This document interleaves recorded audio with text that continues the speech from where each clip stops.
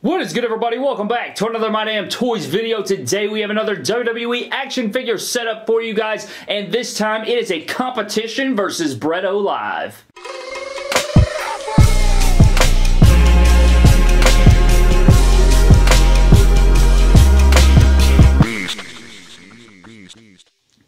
Alright guys, so in today's WWE action figure setup, I am going one-on-one with Bretto Live. Me and him are both uploading a WWE action figure setup, and we need your guys' help on who wins. So if you want to vote for me, leave a like on my video. The one with the most likes will win. Guys, go check out Bretto Live's video as well so you will know which one was better, and comment and, you know, leave your thoughts and leave a like on who won. So if he gets 100 likes and I get 90 likes, he wins, and so on and so forth. So if you guys want to vote for me, please leave a like on this video. And let's get into the action figure setup. I filled up the entire arena. We got the backstage and the arena all filled up, guys. There's a bunch of cool stuff in here, and I want to get started. I guess we can start in the backstage, and then we'll make our way to the arena itself. Alright, guys, so getting straight into it, it is a bit randomness. It's sort of just some moments that popped in my head to go along with current activities and sort of thrown together. But anyway, we have the Wrecking Slam-mobile right here. Braun Strowman ripping the door off like he did on Monday Night Raw. He has beat the hell out of the big dog Roman Reigns. You can see he's on that hood right there, beat up. The car's all destroyed and stuff like he did to it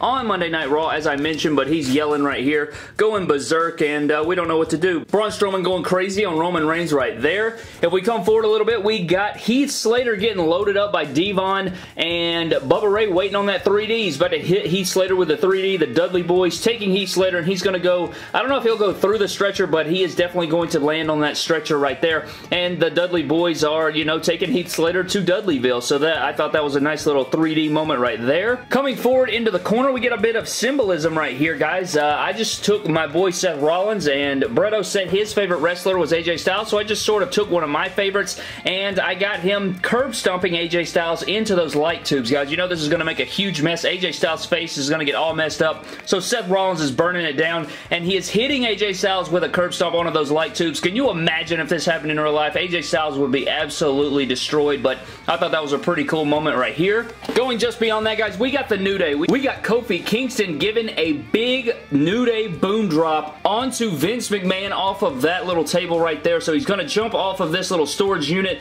The New Day, Big E, and Xavier Woods holding Vince McMahon down. You know, he keeps replacing him and not wanting to give him that WWE Championship opportunity at WrestleMania 35. So Kofi's taking things into his own hands, and he is going to lay that big leg drop onto Vince McMahon and put him through the table. I think once this is complete, though, he definitely won't be getting that opportunity, but he's lost it, guys. He's ready to have his opportunity, so he is taking it out on the man himself, Vince McMahon. If we come into the middle, guys, you will see the glorious Bobby Roode right here, and he just threw Dean Ambrose. Dean Ambrose went crashing right through that glass window pane right there, and that's why he's all bloody and beat up, and he's just beat to hell. I guess you can call this heel Bobby Roode. I don't know if he's heel. I guess him and Chad Gable are heel, but this is going back to the NXT Bobby Roode. So, you know, NXT Bobby Roode, he was a lot better, and I liked his sadistic side that he showed in NXT. So he's thrown Dean Ambrose through that window pane, and, you know, it's messed Dean Meme Machine up back there, but, you know, Bobby Roode looking good. If we go to the back right here, guys, I can honestly say that No Way Jose is dead. He just got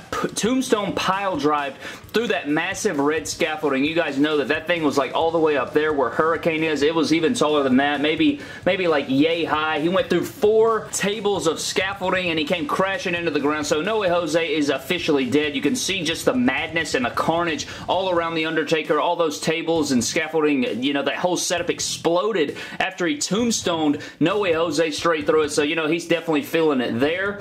In the back, we got Sheamus delivering Mustafa Ali's face into that monitor. I don't really know why this popped in my head, but I was like, I need somebody throwing, you know, Mustafa Ali into that. And I don't know, Sheamus was right there, and, you know, he's posed well. He's throwing Mustafa Ali's face into that monitor, and Mustafa Ali getting a little taste, you know. Probably doesn't feel as bad as those people booing him for replacing Kofi Kingston, but, you know, he's definitely getting hurt over there. In the back of the setup, we have my boy Randy Orton, and you know what's coming right here, guys. Hurricane about to jump off the top of these stores storage units, and he is about to come crashing down into an RKO. You already know it's coming. You can see it developing right here. My boy Randy Orton about to catch the Hurricane and plant him with a massive RKO right here, and the Hurricane, I guess, is the superhero here, and the villain Randy Orton, of course, going to slam the hell out of this man, and it's going to get ugly. But there is, you know, the precursor to that. That is about to develop, and I'm pretty sure that's everything in the backstage area, guys. I know that Bretto likes to, you know, get as many figures as possible, but I would rather, you know, pose it well, get the, you know, get some composition in here, have some good moments and extreme setups, and that pretty much does it for the backstage area. So now let's move on to the arena itself at ringside. So this one is absolutely insane, guys. We're going to start off on the stage, and we got the man Velveteen Dream loading up The Miz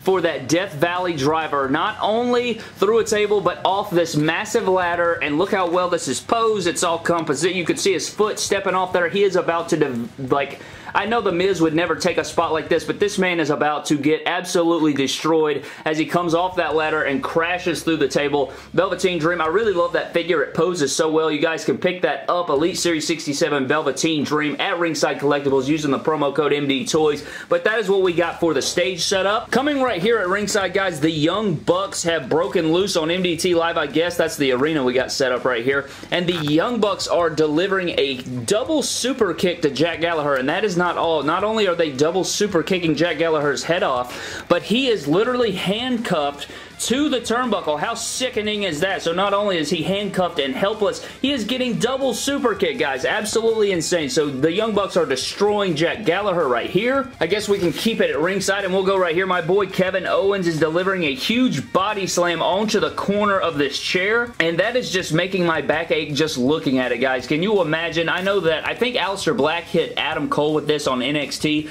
and I just thought it was a brutal spot. So I thought, what better way to kick off the rivalry here in MDT than with Kevin Owens delivering that body slam onto Sami Zayn. You know that has got to hurt. Just Jesus digging into the spinal cord of Samuel Zayn as Kevin Owens just finishes him off right there. Coming into the corner, we got the new NXT Elite Target exclusive Drew McIntyre scooping up Chad Gable. I guess Bobby Roode and Chad Gable, you know, sort of getting separated. Bobby Roode taking care of the Mean Machine Ambrose, but Drew McIntyre has taken care of Chad Gable. He's about to deliver a huge spear, I guess, and plant him through that table. He's scooping him up right there. Maybe hit him with a spine buster or a slam through that table right there. If we come just beyond that, you guys will see that Edge is spearing Matt Hardy. So what happened right here? You guys will see that Matt Hardy's on his way down through those two tables off the spear. So Edge, Matt Hardy was on the turnbuckle and about to jump off onto Edge, and Edge read it. He ran up and speared Matt Hardy right off the turnbuckle, and he is going to plant him through both of those tables. So what an epic spot. He is definitely going to crash through, renewing that rivalry here in my action figure setup. So the huge spear to Matt Hardy, driving him through both of those tables. Going just beyond that, guys, we have my boy Finn Balor. You know I had to add Finn Balor to the setup. He is one of my favorite talents. So right here, he is delivering a huge coup de grace off the top turnbuckle to Trash Corbin through the ladder bridge on the outside. What an epic spot. I know it's not the Demon, but who needs the Demon? You don't need the Demon to destroy Trash Corbin, even though he did do that at SummerSlam. So he's coming off the top, coup de grace to Trash Corbin through the ladder, totally taking out Trash. He's taking out the Trash here in the MDT action figure setup, so I thought that was really cool, and it's completely balanced and posed there, looking very nice. Coming into the ring, guys, we got a little bit of extreme right here and some cool creativity. We got Cactus Jack slamming the Beast Incarnate, the flashback Beast Incarnate, Brock Lesnar. You can see the expression on this man's face. Look at his face right here, guys. He is yelling in pain and agony because he just came down on all of those tacks, those hundreds and thousands of tacks just drove into the back of Brock Lesnar, and you can see the expression on the face. Cactus Jack putting this man through hell, so I thought that was pretty cool. If you guys want to, I can show you guys how to make your own thumbtacks for your WWE figures. I got that little mini bag right there because, you know, they bring out the bag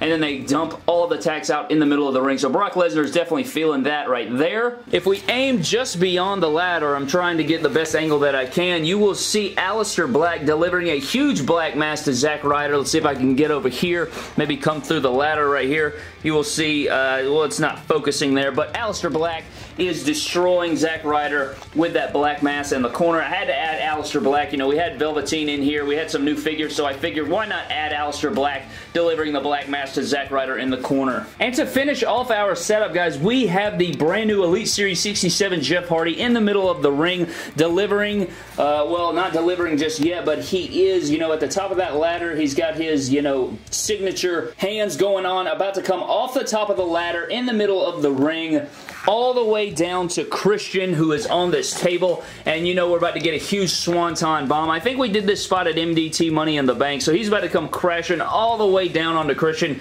and definitely, you know, incapacitating Christian for a moment, but thought that was pretty cool. You know, he's making the face, he's got the signature hands right before he comes off the top of the ladder. Thought that was pretty nice. So we got Jeff Hardy represented in our setup, and I'm pretty sure that does it for the entire WWE action figure setup, guys. Again, if you think I won the WWE figure setup challenge versus Bretto Live, please leave a like on this video to vote for your boy, and please go check out Bretto Live's channel as well. He makes epic WWE action figure content, and go check out his setup so you guys will know who won. I would love to know your thoughts down in the comment section below. I tried to make it extreme and have some cool spots here and there, and you know, just do some creativity, pose it well, you know, compose it well and everything, but thank you guys so very much for watching. Don't forget to like the video if you want to vote for me. Subscribe to both me and Bretto Live for more epic WWE figure videos.